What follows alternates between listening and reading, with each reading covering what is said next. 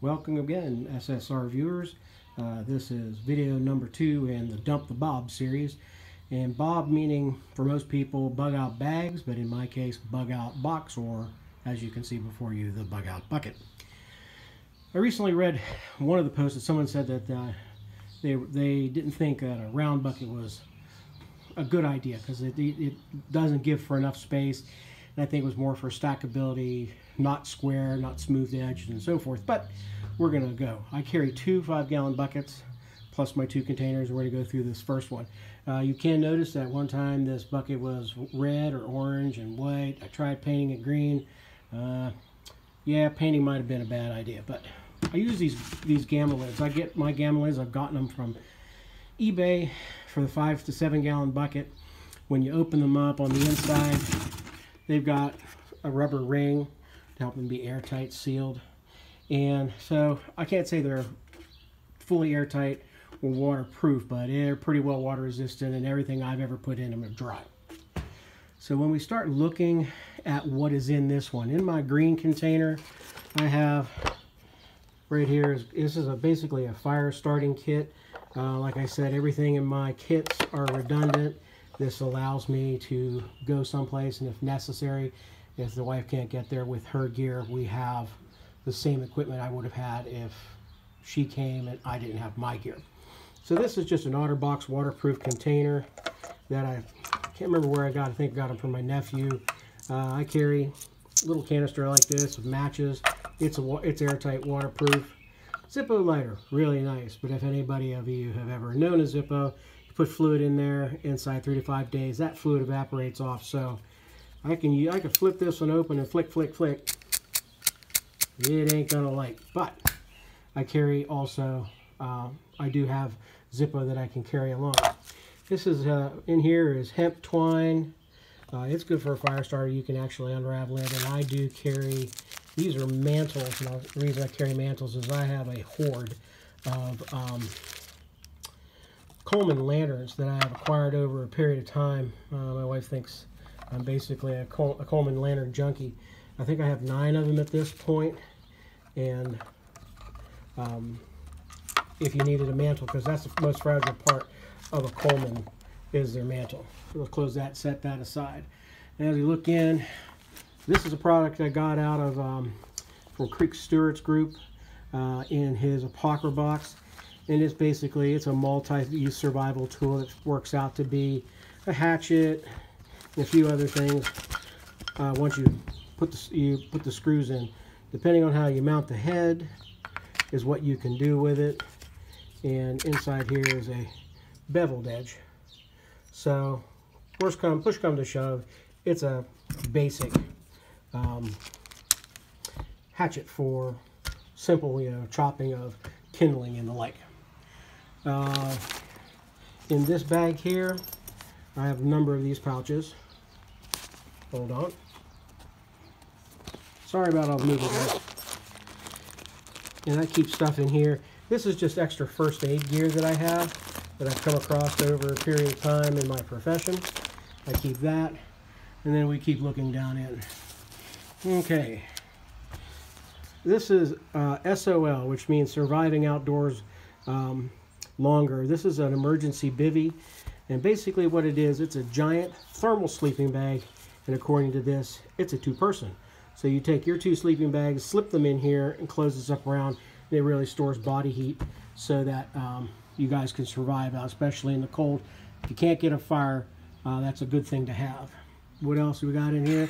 I just lost my light. In here, in this pouch, I have,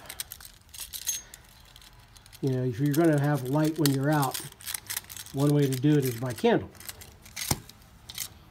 And you can get this candle here. It's a candelabra more than anything else.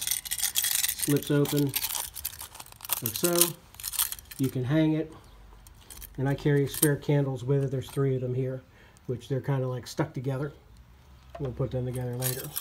But that's one option for light, other than the Coleman lanterns I was telling you about. Now, this piece here and this piece here go together. Now I'm not going to pull them out, but I'm going to talk to you a little bit about them. It's from a company called Grand Trunk, and you can see it there and here. In here, this is a actual camping hammock. Now, for those of you who know me, well, I'm a pretty well-rounded guy. I think I go 5'7", 270 pounds. This hammock, once it's slung up between two trees, will hold 400 pounds off the ground. It also has a self-contained bug netting, and so that you can actually, in the summertime, you could just sleep out under the sun. If you know it's not going to rain, you can sleep under the stars and not be worried about getting eaten by the mosquitoes.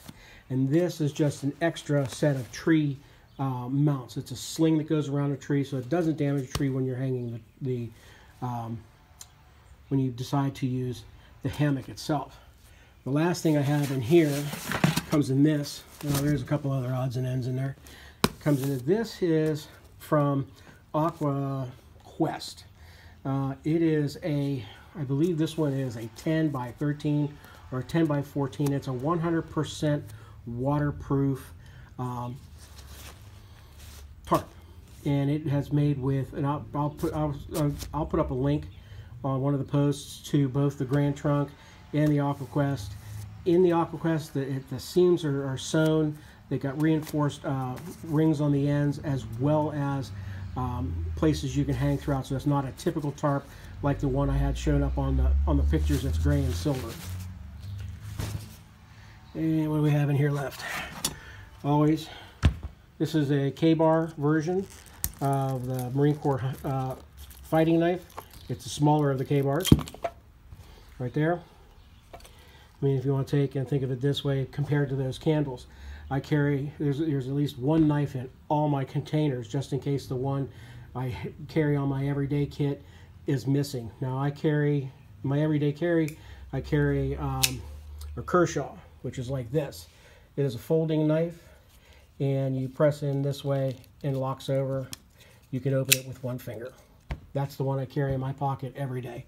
And lastly, here's a cook kit. This is a Stanley cook kit. This is one of my recent items that I purchased. It's pretty nice. Squeeze the handles, pop it open. This lid is got holes in it so that you can drain water off. It comes with, this can function as a lid or a plate. There's two of those. Okay. Also comes with spatula, and it comes with a ladle. Nice instructional book, and two bowls right here, two bowls. And then this pot itself holds, let me see, 473 milliliters, as it says on the side, right there.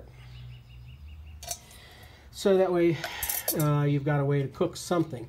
Boil water in case you need to, if you need to boil water so you can drink it, there's another way of doing it. And this all packs together like so, nice and easy. So these are the things I carry